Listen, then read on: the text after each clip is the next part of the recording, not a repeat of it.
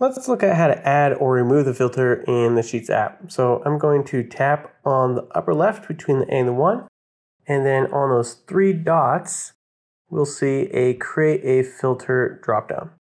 So then this adds this filter option here. So for example, we can click over here on Sales Rep, and then we can do a sort, A to Z, Z to A. We can do color, filter by condition.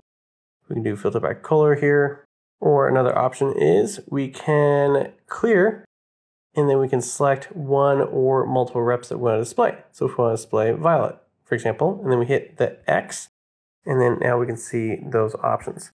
We can add another filter by clicking on another column, and again, do the same thing. So we come down here, select technology, hit the X, and there we go. So now we see violet technology, and just like that. So to reset the filter, you would have to click on each column and then go back to select all, or if you'd selected a condition, then you have to reset that as well and then X out.